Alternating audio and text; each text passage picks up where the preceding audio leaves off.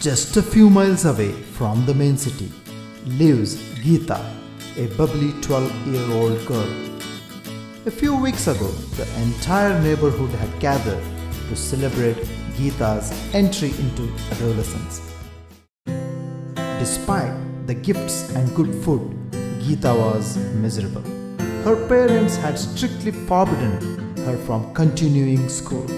The reason is her school does not have a toilet and a basic sanitation, which have now become even more important for Geeta.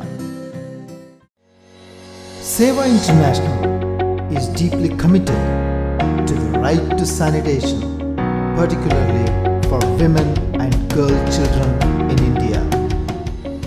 Our dedicated team and field partners are working very hard to build toilets, and we need your support.